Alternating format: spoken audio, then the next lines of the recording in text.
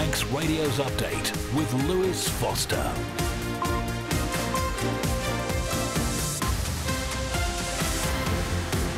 Fast am I. Good evening. It's 5 o'clock on Monday, the 19th of August. The week starts here. Welcome along to update your daily roundup of news on and from the Isle of Man today.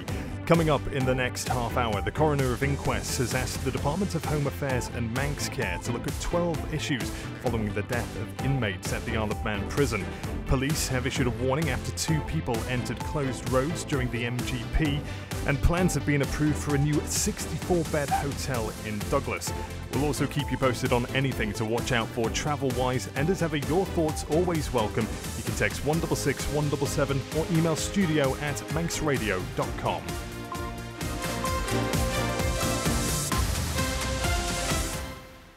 First of all, let's join Siobhan Fletcher for the headlines. Fast am I, Siobhan. Fast am I, Lewis. Manx Care has been asked to take action and change the way medical records can be shared across silos of the health system. The Coroner of Inquests has written to the health body, saying he believes there is a risk that arises from medical staff not having full access to a patient's record when prescribing drugs. Winds on the island this afternoon are expected to reach up to 50 miles per hour. The Department of Environment, Food and Agriculture says combined with the bad weather, it's expecting it to cause some damage to trees. It's strongly advising people to be extra careful, especially if planning on using the forests and glens this week. And a reminder, there will be no road closure tonight around the mountain course. Today's Manx Grand Prix qualifying session has been cancelled because of that weather. Meanwhile, further afield, Italian authorities are searching off the coast of Sicily after a luxury yacht owned by a British entrepreneur and registered here on the Isle of Man capsized in a storm.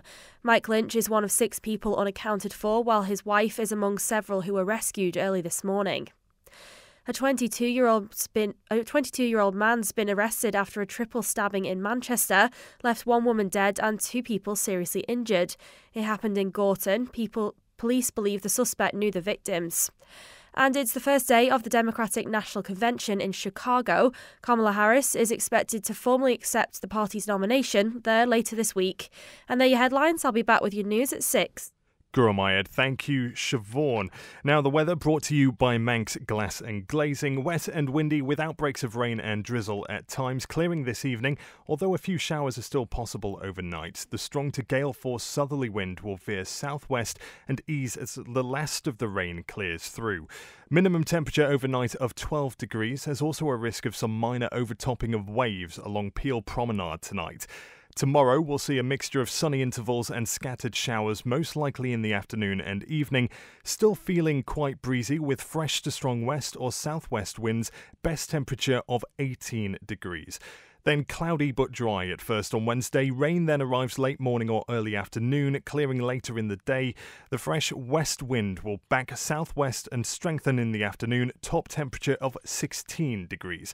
Sunset tonight at 8:39 and sunrise tomorrow morning at 6 minutes past 6. Manx Glass and Glazing can supply and install single, double and triple glazing. Call 674 573 or visit the showroom on the Snugborough Trading Estate. TE Carbon provide new memorial stones, grave renovations, new inscriptions and fire hearths. Visit us at Hope Street, Castletown or at Broadway, Douglas or call 844 440. TE Carbon, here when you need us. Ambitions Recruitment Consultants, covering all business sectors in the Isle of Man. Register online or email your CV to info@ambitions.co.im or ring 614 841. Ambitions, for all your recruitment needs, however big or small. We all need peace of mind. That's where Peace of Mind Manx Will Writing Services can help you. From just £149 plus VAT. Call 671 001 or go to peaceofmind.co.im. Most builders start with a hammer and saw. Manx Construction start with ideas and imagination. For new build, extension or home office, Manx Construction offer full service from planning to completion. Call Tony on 452 688. You're listening to the Isle of Man's quintessential daily news and current affairs roundup. Update on Manx Radio. The time now approaching 5:05, and the Coroner of Inquests has asked the Department of Home Affairs and Manx Care to look at 12 issues following the death of inmates at the Isle of Man prison. Graham Cook presided over the inquests of Craig Anderson and Christopher Corkill earlier this year. News editor Tessa Hawley joins me in the studio now. Tessa, you followed both of these cases. So what has the coroner asked for? So you might remember last month us talking in some depth about the inquest into the death of Christopher Corkill. He died in February last year in his cell at the Isle of Man prison, and his death followed that of fellow inmate Craig Anderson back in November 2022. Both had taken their own lives.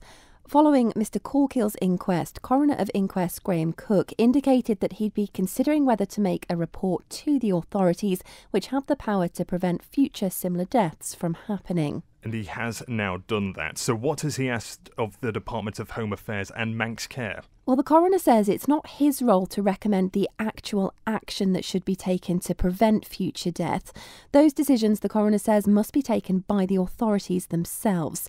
However, he says after considering all of the evidence over the two inquests, he thinks there are 12 points that the department and the health body may wish to consider. The coroner has said he believes certain improvements have already been made by the prison service and Manx Care. So what other things is he recommending are reviewed? So effectively, he's of the opinion that the recommendations made already by His Majesty's Inspectorate of Prisons and the Prison and Probation's Ombudsman Service should be implemented. He also wants a dedicated clinical governance lead responsible for prison healthcare, improved access to mental health professionals and mental health provision in the facility, and that's alongside treatments such as CBT and DBT, medication reviews for new prisoners, peer support, and for regular inspections to be carried out by HMIP. Obviously, these deaths have been quite high profile due to them happening at the prison and then going through the court process. So where can people find out more about these cases? So tomorrow night on Manx Radio, there'll be an Island Life special called Death in Custody.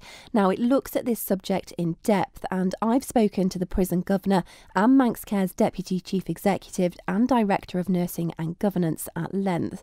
That will air at 5:30 p.m. on Tuesday, and there'll be a podcast available after broadcast so you can listen again at your leisure. Tessa Hawley, Gurmayed, thank you. The time now, 7.5 minutes past 5. Police say anyone accessing a closed road this Manx Grand Prix will end up in a police cell. It's after 2 people were arrested yesterday for entering Glencrutchery Road while it was closed during a red flag in the qualifying session. Inspector Paul Kemp says officers are still trying to operate business as usual during the festival. Our daily business is busy with all sorts of crimes that get reported to us, so the teams over the weekend have been extremely busy, but not with MGP related stuff. However, that said, our traffic guys have been out there as well, doing a lot of good work this weekend as well, trying to make the roads safer. And you'll have seen on their feeds that they've been seizing cars, and they've got to do those sorts of things. And yes, there is an argument that what about the rest of the year? Well, actually, we are out there doing it the rest of the year. It's just that we're trying to make a bit of a point at the moment. These cars are unroadworthy. We need them away from the road because the next thing is they hit a motorcyclist, etc., etc. So yeah, but business as usual for us is busy, and I've just looked at the daily log for today and what's ahead of the day teams, CID, protecting vulnerable people departments, and all those areas are busy today. Obviously, we've got other things as well from the MGP. So last night yesterday afternoon, there were 2 people arrested for entering closed roads. If a bike skittles you, it's then going to take out people in the crowd and killing other people as well. On the very, very basic level, you're going to really annoy everybody around you because somebody's going to have to deal with you rather than let the racing go ahead. The bottom line is you're on a closed road, you're causing a danger to everybody else. Unfortunately, you're going to find yourself in a police cell. In terms of road safety, there's one message I'm going to repeat, is the difference to the mountain road for MGP than it is for TT. This is something we've got to remind people of, isn't it? Absolutely. So it's 2 ways, and it's important that everybody remembers that it's 2-way. What we don't want is anybody on the wrong side of the road thinking that it's 1 way. It is clearly signposted, but people, when they're excited, might not see that, and also local residents as well may not be completely aware. So we just need to keep reminding everybody. And we've got the added problem as well, and it's really unfortunate, the weather isn't looking great either. No. That is going to add. That's not going to reduce anybody's workload for myself and Oliver's teams. It's going to actually increase it. You just need to be driving that much more carefully. An important reminder there from Inspector Paul Kemp from the Isle of Man Constabulary. Now, a prominent building in what's described as the gateway to the Isle of Man will soon become a 64-bed hotel. Plans to convert Royalty House on Walpole Avenue, close to the sea terminal in Douglas, have today been approved. Sean Cowper reports. The building on the corner of Walpole Avenue is a prominent landmark in the capital. Its Art Deco-style design is a hark back to the former Royalty Cinema on the site. The current building has been used as office space since it was built in 1998, but it's said now that finding tenants for the space has proved a challenge. The applicant is Keith Lord, the owner of the Mannin Hotel in Douglas. He and his company Hesketh Investments Limited are also behind a project to demolish and redevelop the former Salvation Army Citadel building on Lord Street into a 44-bed hotel. There were questions from the planning committee about the impact the development would have on parking in the area. The conversion of the ground floor into a restaurant/bar area would result in the loss of 13 indoor parking spaces on the site.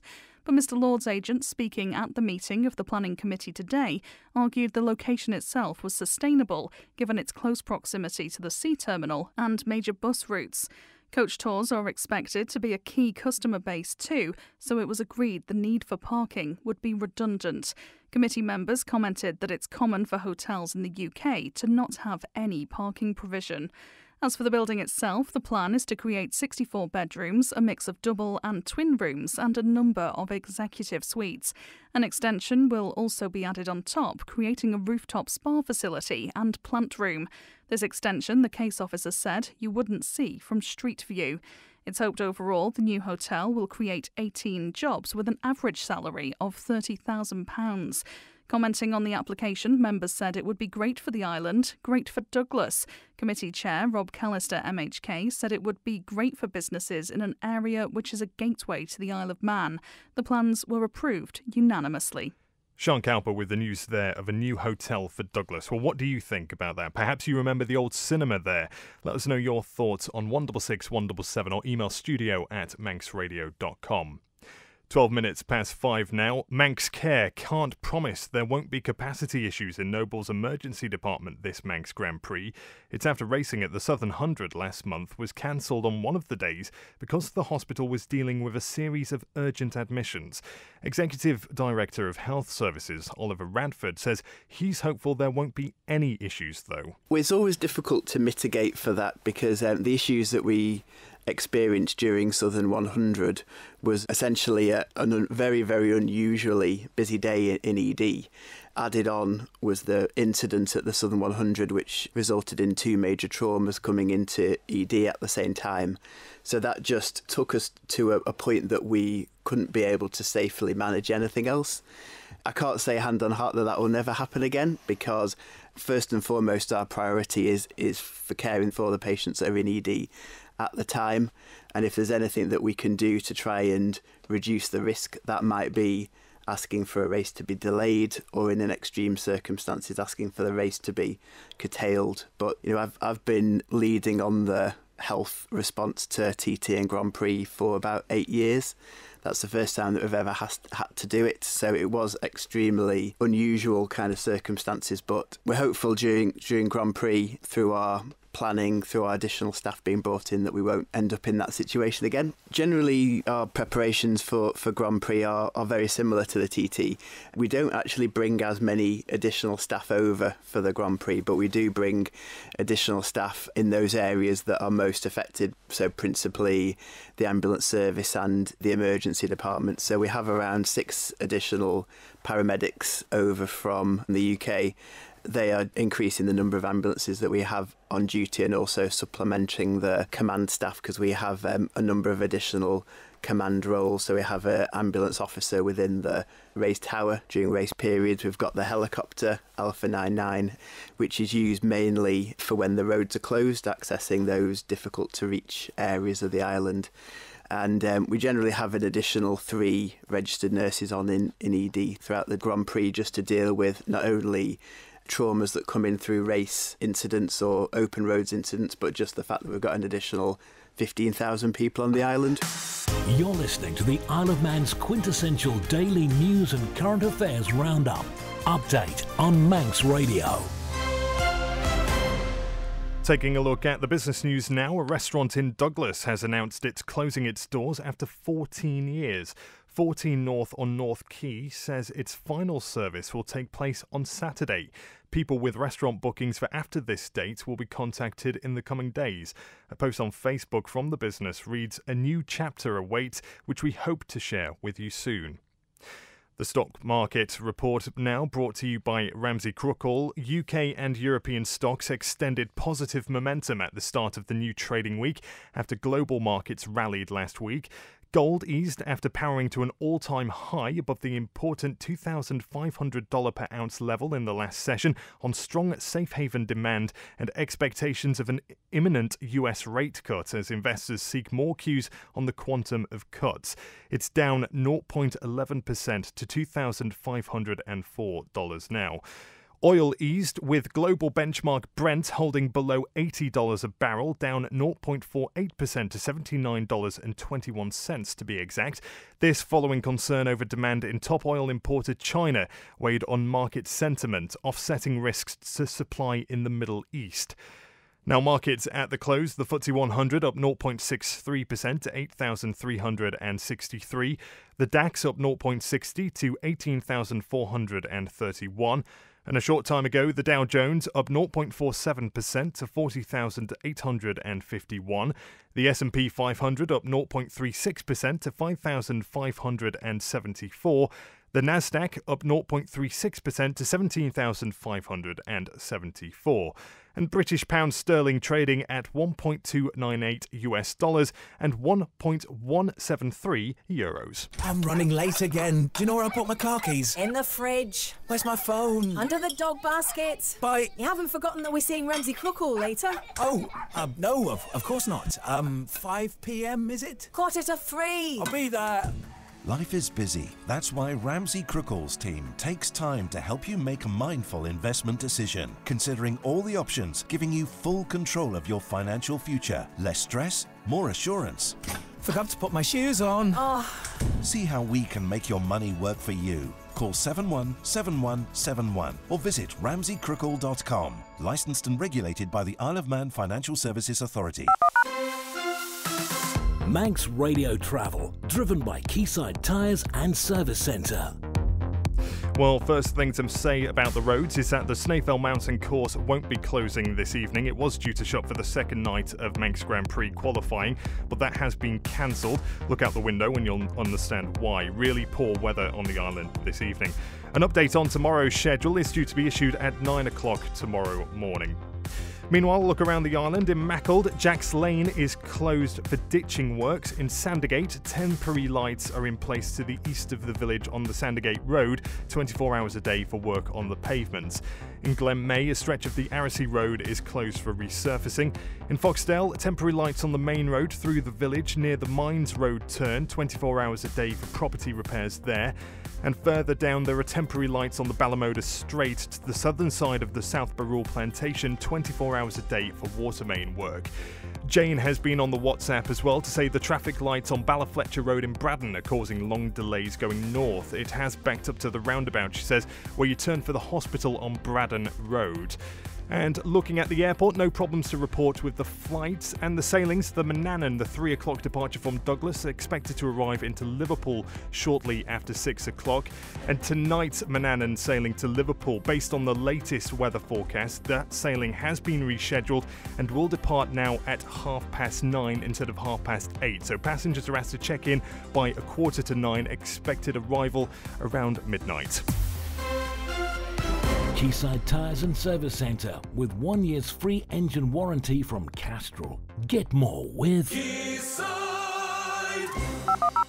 Now, a former minister says it's a real concern that government keeps getting bigger and is calling for more efficiency. Chris Robertshaw was MHK for Douglas East between 2010 and 2021 when he retired from politics. During his time in the island's parliament, he called for reforms that would have seen government reduce its size.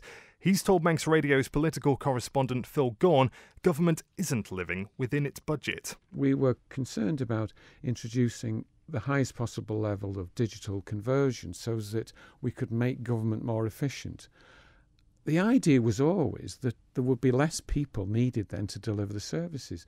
And yet, it cannot be argued that our services are now better, and yet government keeps getting bigger and is not living within its budget. And it's a real concern. I mean, you don't have to be somebody interested in politics to recognise now what an incredibly turbulent world we're in, whether it's the Western democracies or China or Iran or Russia. Nothing but turbulence and debt. And therefore, the Isle of Man is now in a much more precarious world, and we have to make our government as efficient as we possibly can, as engaged as much as possible with the people of the Isle of Man, so that trust and confidence is built up. And we're not going to do it unless we reform government. And why aren't we? I mean, that's an interesting question that you pose. What's stopping current crop of MHKs from doing this? Or the previous one, or maybe it does seem to have been shelved, doesn't it? Yes, because when people come into politics, and almost always people are coming into politics in goodwill, with the best of intentions and the desire to do good. And it doesn't matter whether that's a politician or a bureaucrat, a civil servant. The intention is good. However, the structure creates the wrong purpose and direction. Politicians, I've been watching it quietly from the back seat, as it were, watching politicians go native. In other words, they end up defending the status quo and defending their department. That's not actually their role. Former Minister and Douglas East MHK Chris Robertshaw speaking to Phil Gaughan there. The time now 21.5 minutes past 5. Manx Care has been asked to take action and change the way medical records can be shared across silos of the health system. The coroner of inquests has written to the health body following an inquest into the death of a Ramsey resident in November 2023. Tessa Hawley returns with this report. The 37-year-old man overdosed on the opioid oxycodone after taking it with other drugs. At the inquest into his death in May this year, a verdict of misadventure was recorded. Coroner James Brooks determined the man's death had been the unintended consequence of his deliberate action to take the medication which had been prescribed to him for pain relief.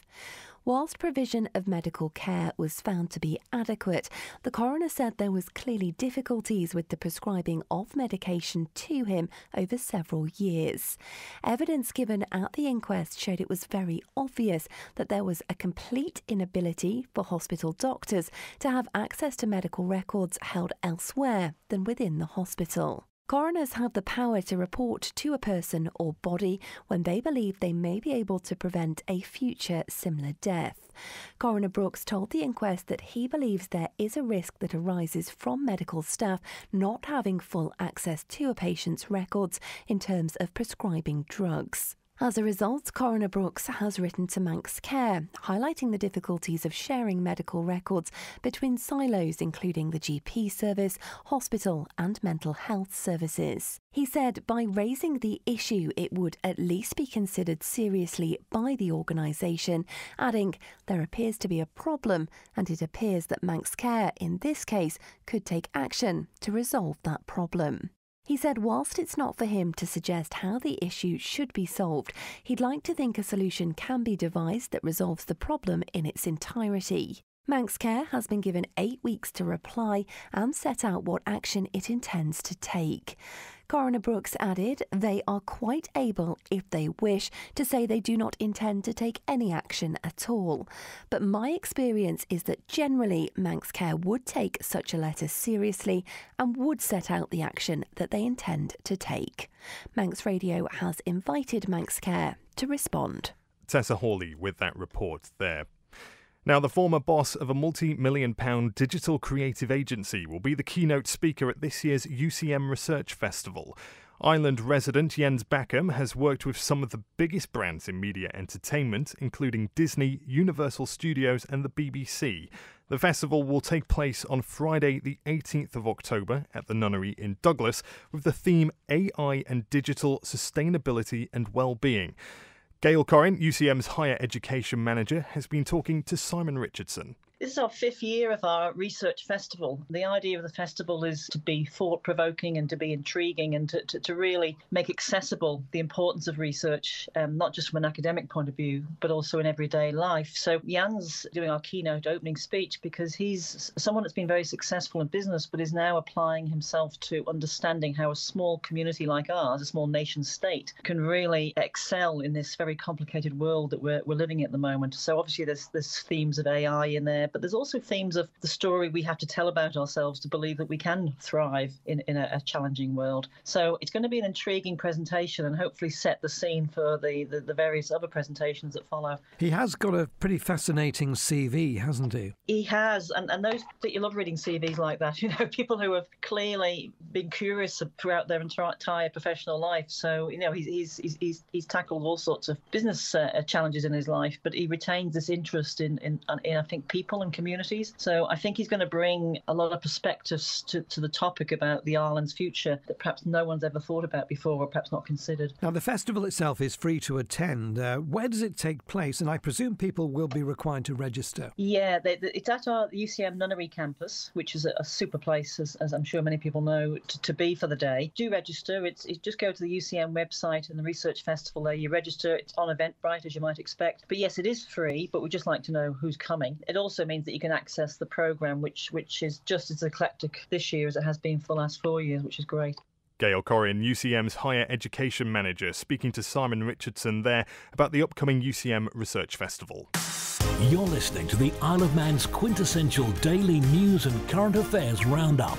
Update on Manx Radio.